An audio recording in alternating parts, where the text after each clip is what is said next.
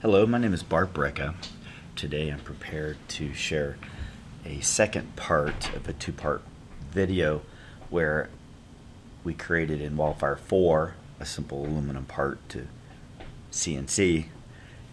This time I'm going to do the similar part in Creo 2.0 and compare kind of the user interface. Before I start, I just want to show off the Design Engine website. A handful of articles each month and a wide variety of jobs available. By the way, we're doing what we call the afterburn. It's an after work Creo user group meeting once a month.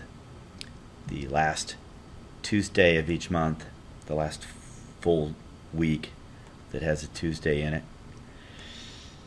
So the part I want to CNC is this part here. The first thing I need to do is to create a manufacturing model. I'm just going to call it 03 for lack of a better word. Notice what I'm building is an assembly. Scale the window to fit. First thing I need to do is just talk a little bit about the user interface in Creo and how kind of interesting they've thought to build the workflow in a direction. So first thing I need to do is build a reference model, and everything I do is kind of in order. So let's do the reference model first, the model that I want to CNC. Right hold down, default constraint. Next thing I do is build a workpiece, whatever size aluminum block that I'm going to start out with. In this case, I'm just going to take that overall constraint as a default. So the next thing I need to do is create a work center. I'm just going to pull this out in here and just hit default.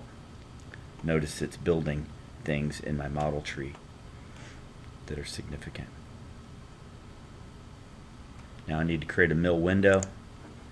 In this user interface, I've got a silhouette edge type, so I'm just going to kind of hover over here and grab the part and just hit OK, and you'll notice that my mill window created an outline curve there. Do you see that? The next thing I need to do is to define the option operation. Notice I don't have access to my cutting tools yet, so I'm going to define that as my Z direction up. Okay, and if you're observant, now I've got access to a mill window here. I'm just going to click in it to show you, and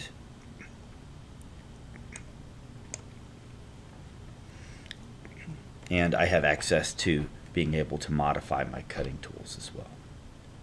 I'm going to go ahead and do the cutting tools, but I'm going to do that through this mill window here.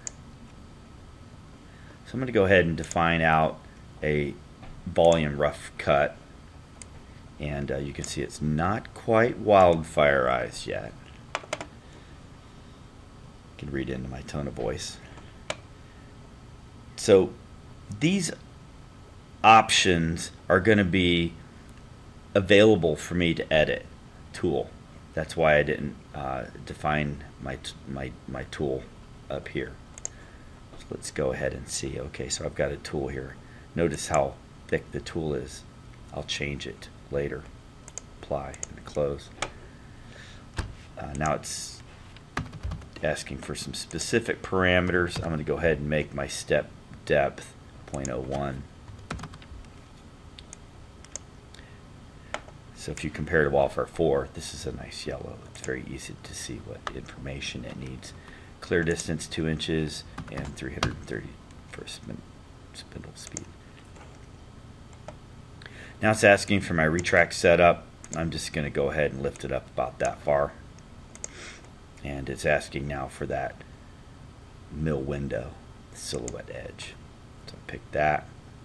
Now I've basically created my toolpath. I could play the path if I want here, or left click, right hold down on this volume milling, and it would asked for my toolpath. So it did some calculations, it counted some numbers down at the bottom, and you'll notice how large my tool is. I can play the tool. I can speed it up in real time. Okay. Let's hit done sequence, and you can see now I've got a cut motion in my toolpath here. Let's go ahead and change some items. Let's change our cutting tool. I'm going to change that to 0.25.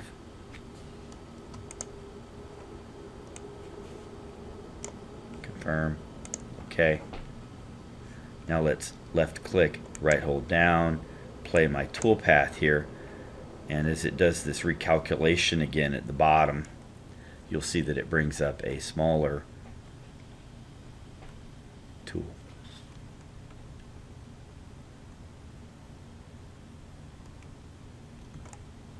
Okay, so a smaller tool, and I can certainly speed that up and slow it down. Let's now make a change to the model that I want to cut. This is interesting to me because I run into a lot of people that will say they need to use another software, a competing software package, because their tooling vendor uses that competing software package.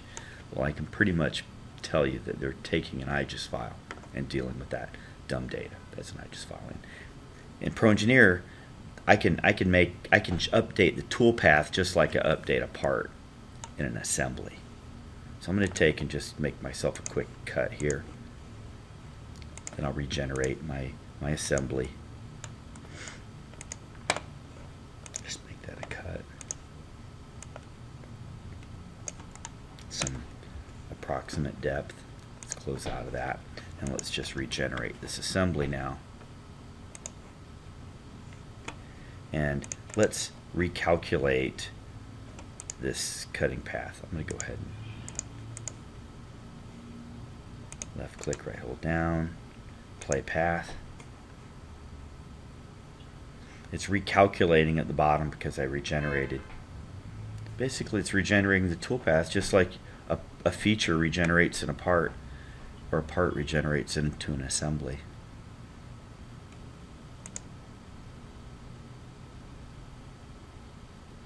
So you can see it's just seeing what it sees there.